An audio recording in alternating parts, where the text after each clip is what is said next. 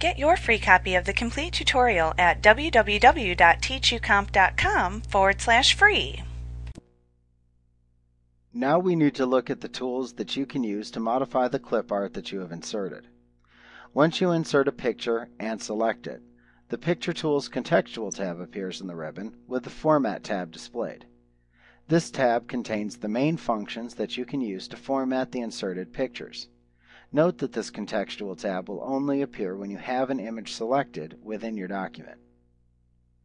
The buttons that are available in the Adjust group allow you to make various types of image adjustments to the currently selected picture within your document.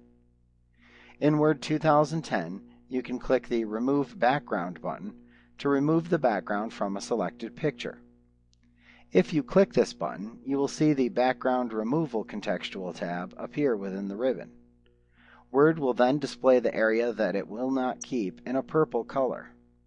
You can then use the Mark Areas to Keep or Mark Areas to Remove buttons to change your mouse pointer into a pencil that allows you to draw straight lines that indicate sections of the picture to keep or remove depending on which button you click. You can also click the Delete Mark button to remove errant marks that you create.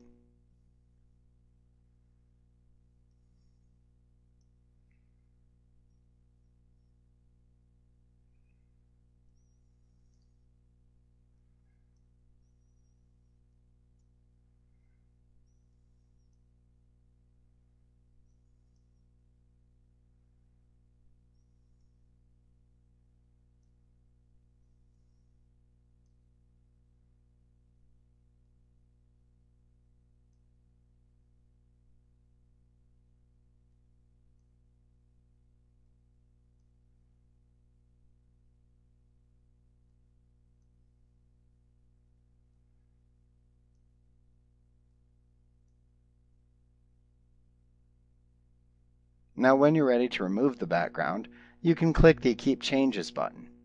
If you wish to cancel all of your changes, you can click the Discard All Changes button to cancel the process.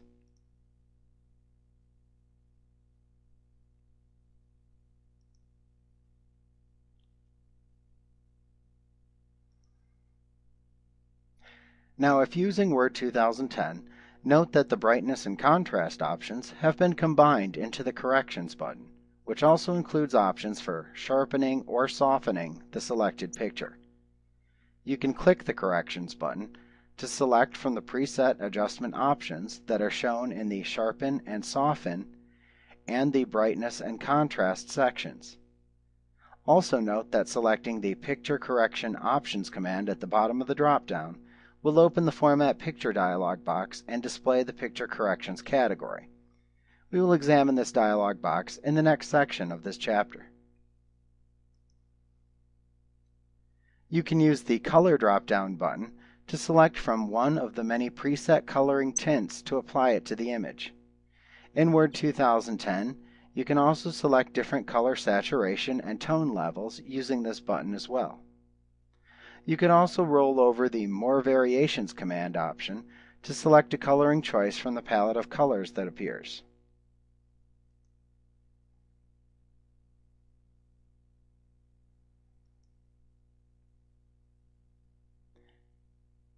Now if using Word 2010, you can also click the Artistic Effects drop-down button to select from many preset artistic effects that you can apply to the selected picture.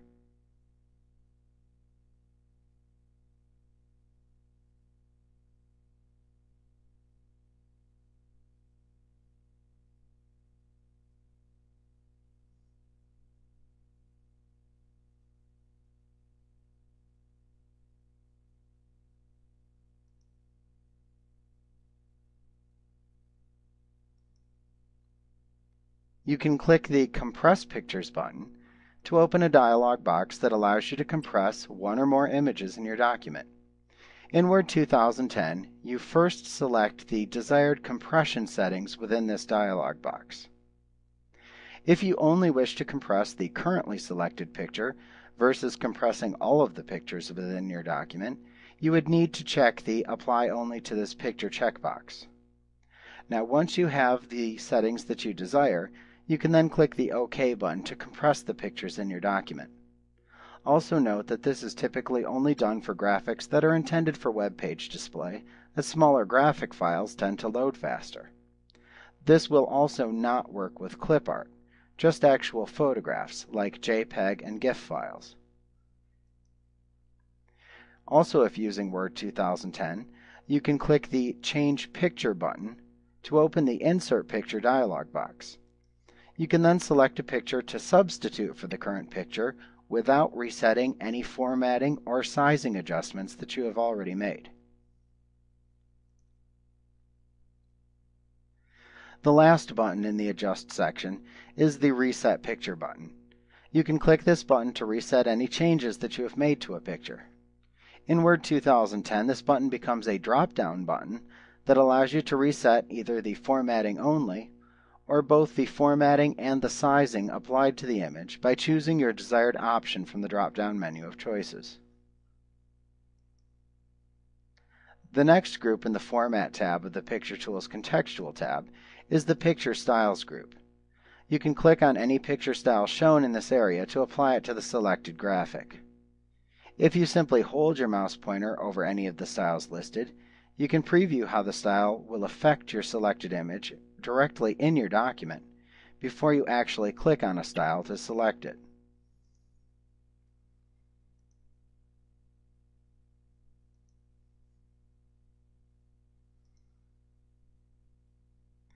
If you want to add a border to the image, you can click the Picture Border drop-down button, and from the drop-down menu, you can then click on the color of the border that you want to use. Also note that if you want to quickly change the thickness of the picture border, or add a dashed border versus a solid border, you can do that by using the Picture Border drop-down button as well. If you roll over the Weight command in the Picture Border button's drop-down menu, you can then select a different line thickness. Also, you could roll over the Dashes command to select a dashed line style to use versus using the default solid border if desired.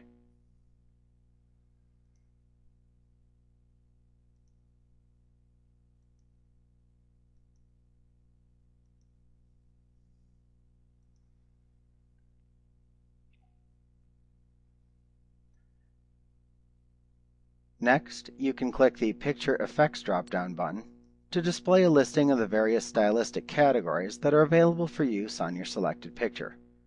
Just roll your mouse pointer over the category that you wish to view in order to display a listing of assorted styles within that category. When you hold your mouse pointer over any style shown here, it will also be shown as a preview on the selected image within your document. You can then just click on the style that you would like in order to actually apply it to the picture.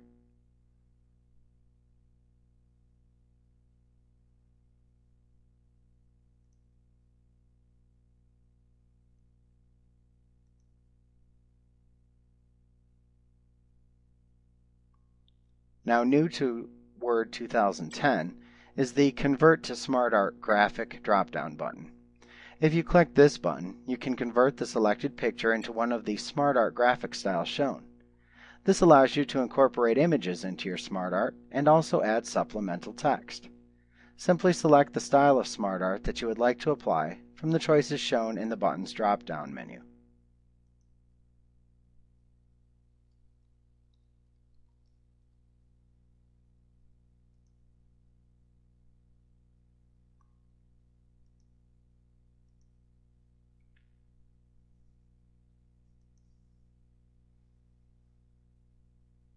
Next, in the Arrange group, you will find buttons that allow you to change the placement and text wrapping of the selected image in the document.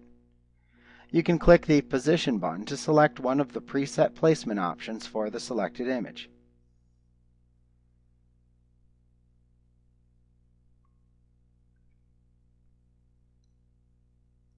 You can click the Wrap Text drop-down button in order to select from one of the preset text wrapping options for the selected image. If you have overlapping images in your document, you can click either the Bring Forward or send backward drop-down buttons in order to change the order in which the images overlap each other within the stack. In Word 2010, you can click the Selection Pane button to toggle the display of the selection pane at the right side of your document on or off.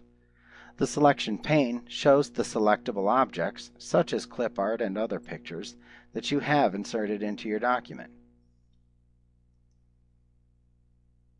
You can click the Align button in order to choose from one of the available alignment options displayed within the drop-down buttons menu of choices.